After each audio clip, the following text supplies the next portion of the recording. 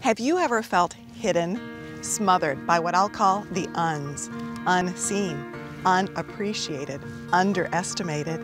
Has it ever seemed like something or someone pressed the pause button on your potential and dreams? Jesus understands what it's like to be hidden. His first 30 years were mostly undocumented and uncelebrated. But with his life and ours, we dare not mistake unseen for unimportant or unapplauded for unproductive. Join me as we discover the strength God grows in anonymous seasons.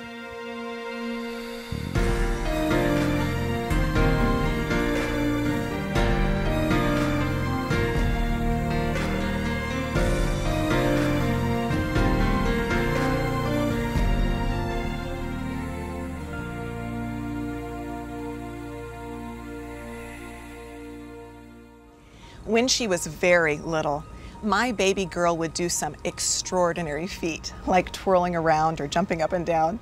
Then she'd turn toward us and pause with anticipation. If somehow we missed the "this is the end of the program" cue, she'd prompt us and say, "You can clap now," which of course we all did with enthusiasm. Our hearts break, don't they, when we see children who seem to have no one to clap for them. We know that a child's emotional well-being is greatly affected by the presence or absence of healthy affirmation. When that's lacking, children can grow up and spend decades unconsciously searching for that "well done" they never heard from someone in authority. But even with parental affirmation or several good counseling sessions, many of us still feel like children wandering around, waiting for someone, somewhere to start clapping. What do you wish others would clap about?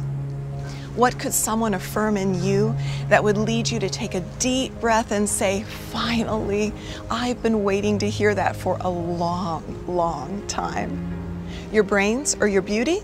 What are you, like 25? You never seem to age. How I wish I had your mind. You are brilliant. Or maybe your work ethic or accomplishments. Hands down, you're the hardest worker I know. What you've done here is nothing short of amazing. Or perhaps your example or sacrifice. You're such a model to me of parenting, of leading. They have no idea how much you've sacrificed to help them. What do you wish someone would clap for you about? That natural desire we all have for affirmation isn't evil. But in a fallen world, the enemy sure can twist it and use it to his advantage. Today we're going to study the second layer of Jesus' temptation in the Judean wilderness, a layer in which Jesus was tempted in the area of applause. As we've studied in past episodes, Jesus experienced 3 layers of temptation in the wilderness as he emerged from his hidden years. In one way or another, they're the same layers we face in our hidden and visible day-to-day lives. In layer 1 of the temptation, Satan dangled before Jesus a lure of immediate gratification in his effort to tempt Jesus in the area of appetite. After Satan's first failed effort, he decided to switch bait in layer 2 of the temptation.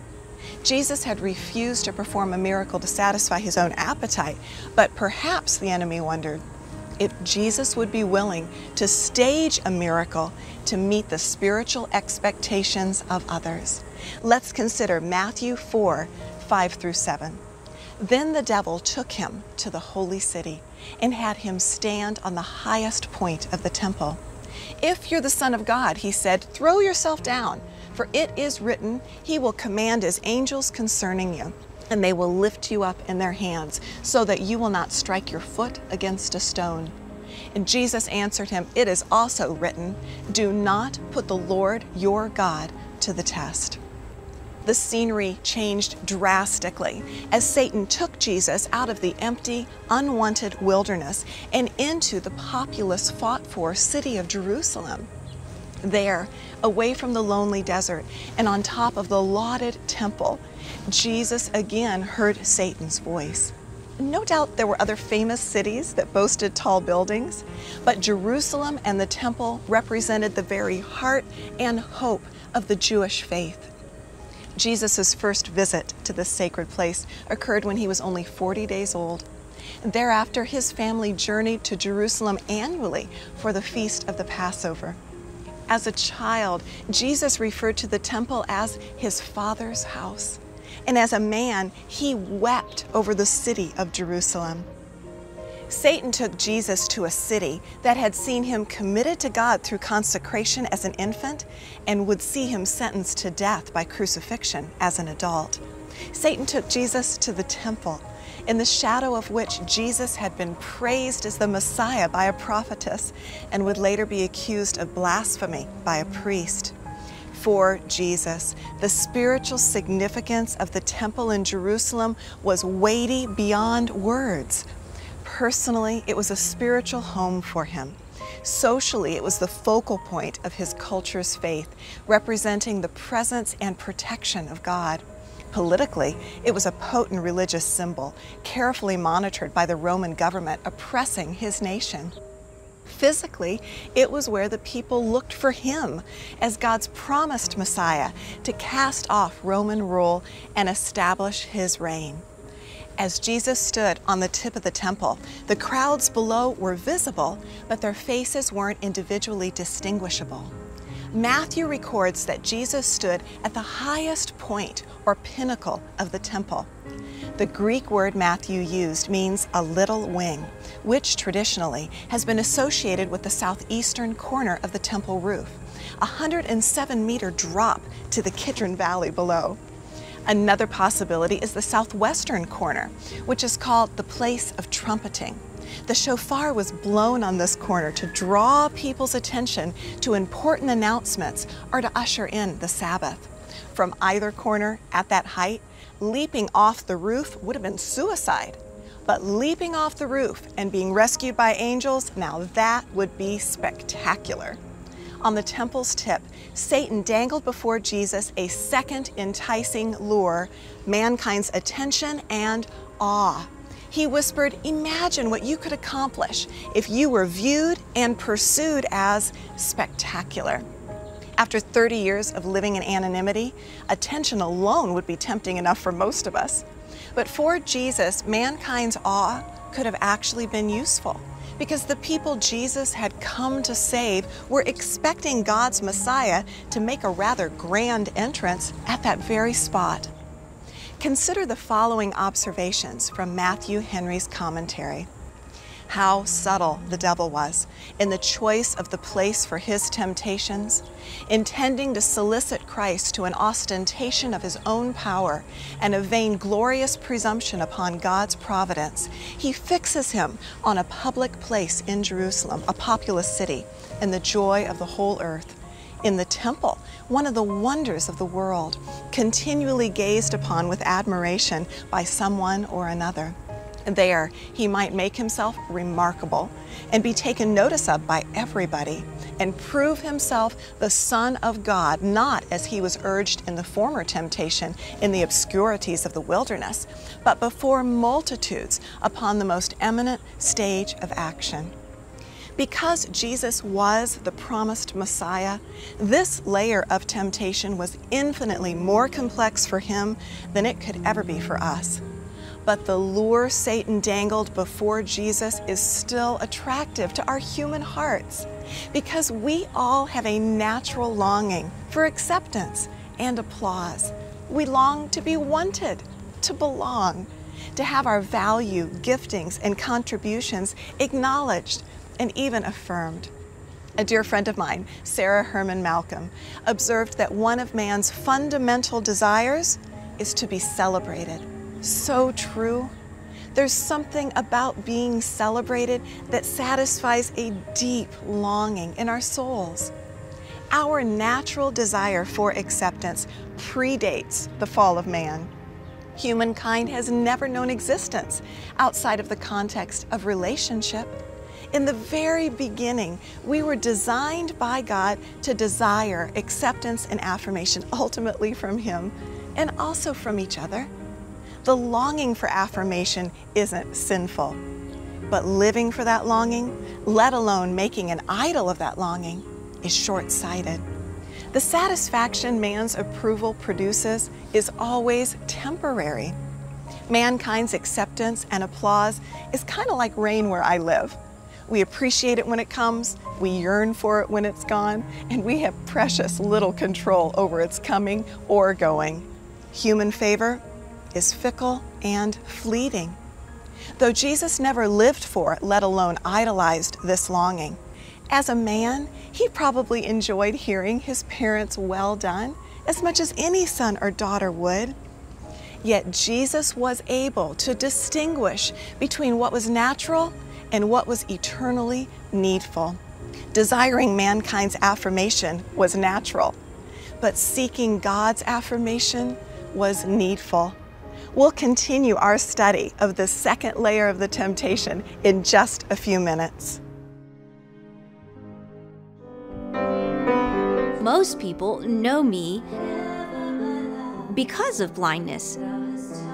And I have learned over the years, through God's grace, to receive it as something that He's allowed for a deeper purpose that I'm always discovering. And that, my friends, is a taste. My name is Jennifer Rothschild. I am an author and a speaker. When I was 15 years old, I lost the majority of my eyesight to a disease called retinitis pigmentosa.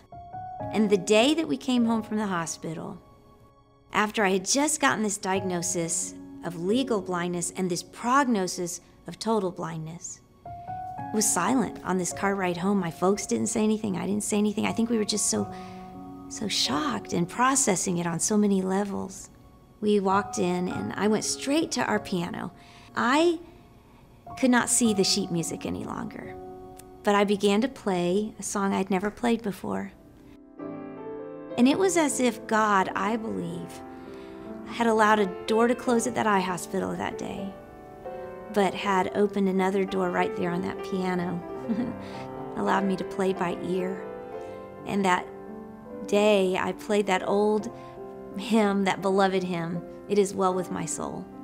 And it's truly become such a picture of what God has done in my life through ministry.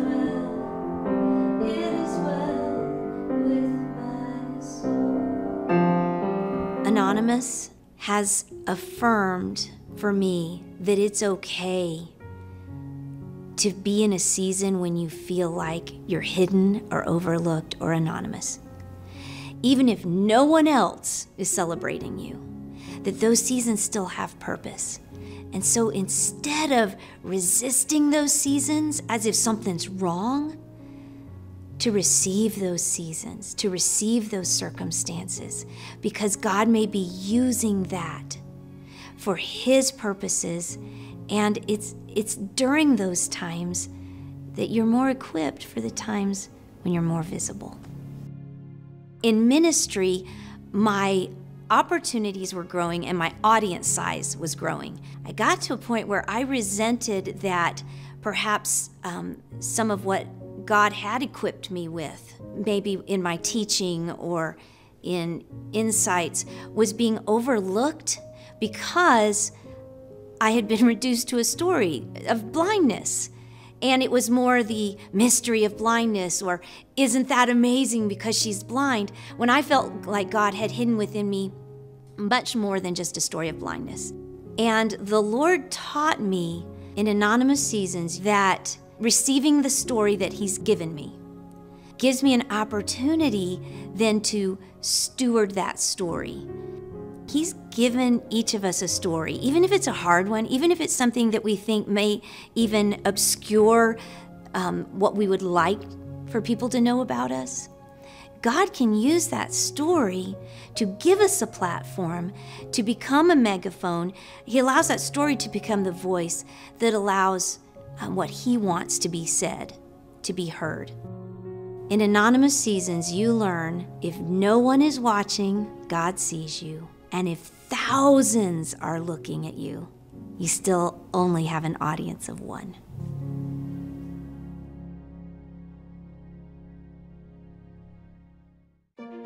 Have you ever felt hidden or overlooked? Your potential unseen? And your abilities unappreciated? Jesus knew that season well. The first 3 decades of his life were unrecognized by the public eye and uncelebrated by those who knew him best. In Dr. Alicia Chole's book, Anonymous, you will discover how to overcome the temptation that tries to steal your destiny. Embrace the beauty of hidden seasons and live a life of power and purpose. Today, for your gift of $40 or more to the many outreaches of TBN, you will receive the book Anonymous and the companion study guide so you can discover, as so many others have, that hidden from the eyes and accolades of man is where God does some of his greatest work. Go online or call now.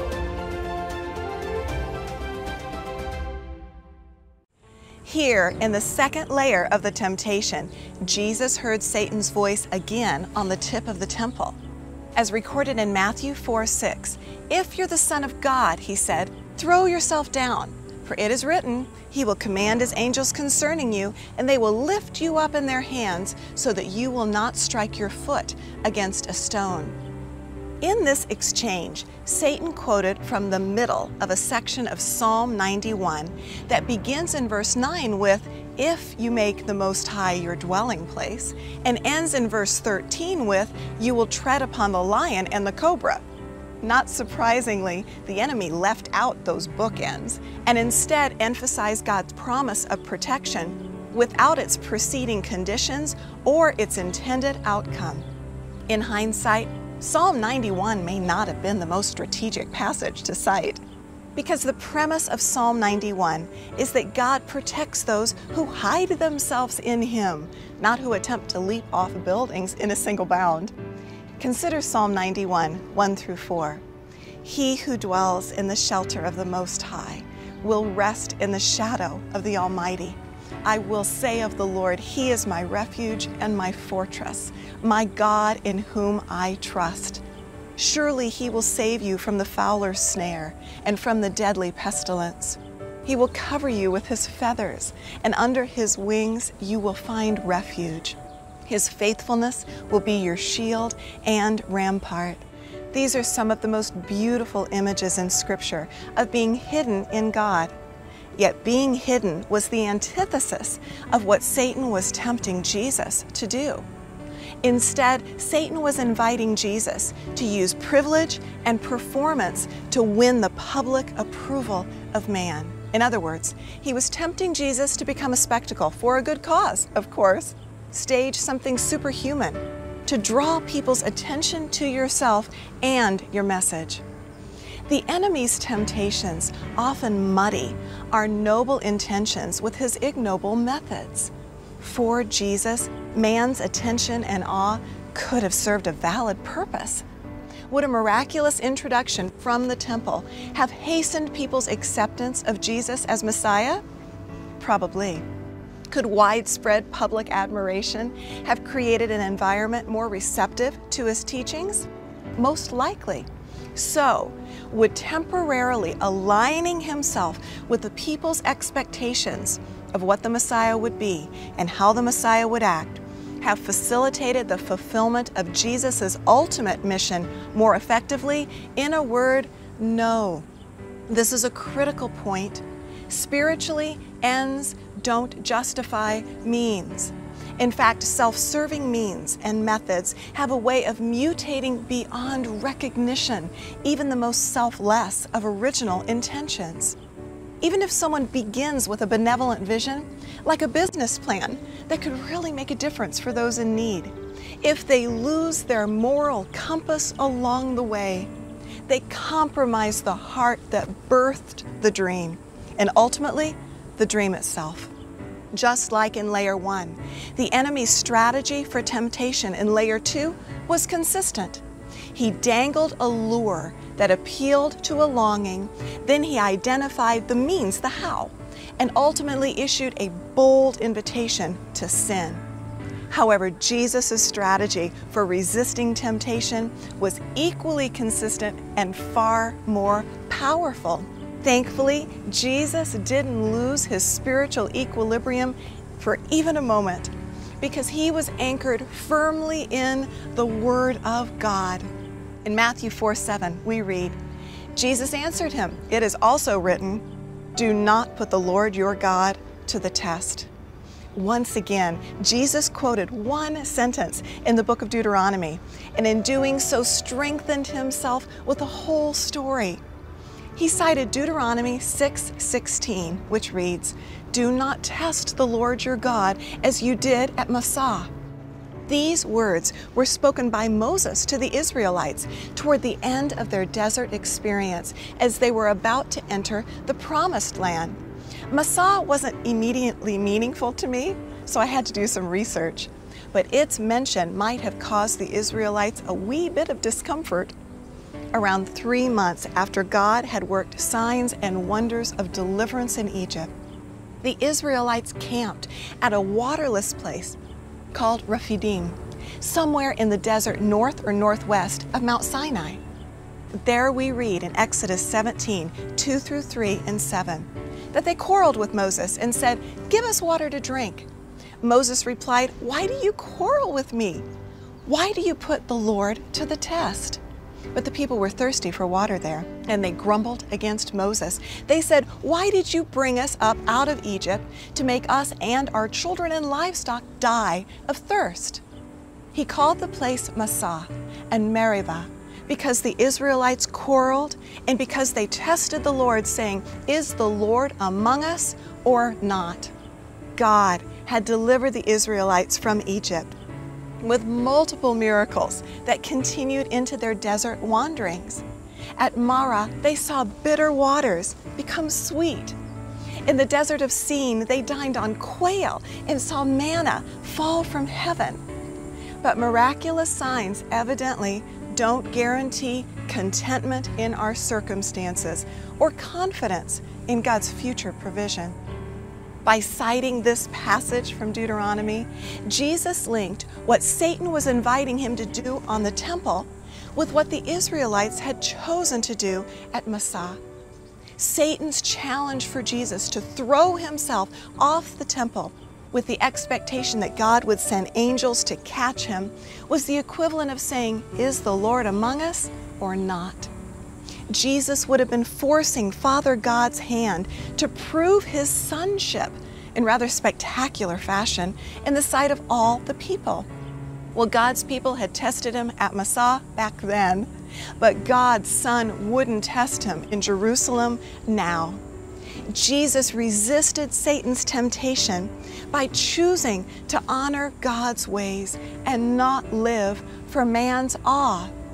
That anchor forged in Jesus' hidden years held strong in the desert and throughout his public years.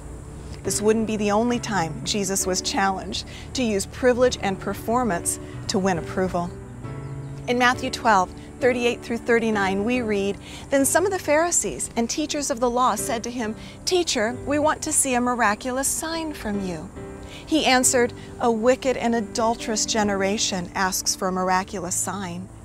And then again at the crucifixion in Matthew 27, 41-42, the chief priests, the teachers of the law, and the elders mocked him. "He saved others," they said, "but he can't save himself. He's the King of Israel?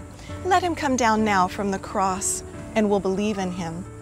From the tip of the temple, amidst the leaders and the crowds, and eventually on a rough, blood-stained cross, Jesus saw clearly that honoring God's ways and living for man's awe were mutually incompatible life motivations. If he had become what they wanted him to be in the moment, a political deliverer, he would have forfeited what they needed him to be for eternity, a merciful Redeemer.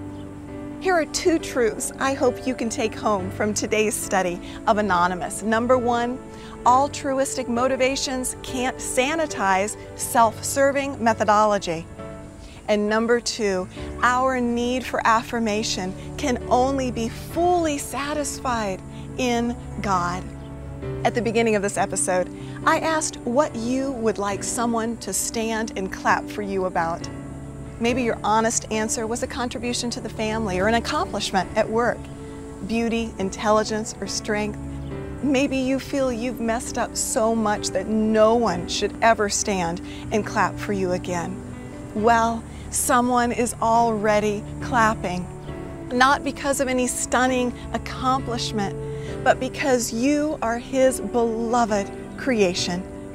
Mankind's affirmation can't satisfy the depths of our natural need for acceptance and affirmation. Just like a short spoon in a tall glass, people's attention simply can't reach the bottom of our profound longing to be valued. Only God can reach that place, because He's the one who created that place. He created us to love us. Feel it or not, through Jesus Christ, you have God's attention and acceptance, and there's nothing humankind can do or say to add to or subtract from those riches. Until next time.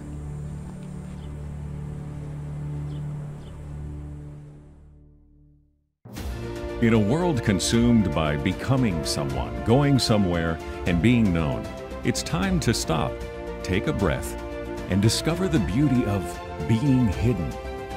Through Dr. Alicia Chole's book, Anonymous, you will discover the keys to walking in your identity, understanding your purpose, and living with intentionality.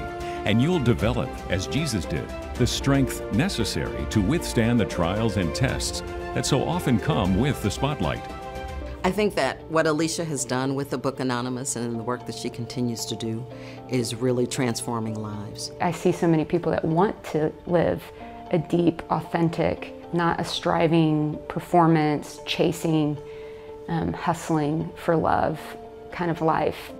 I feel like that's where Anonymous kind of intersected my life.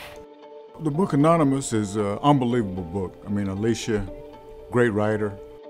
She made the statement that 90% of Jesus' life was anonymous and no one knew that He existed. Reading these words, it just leapt off the page and really transformed my life.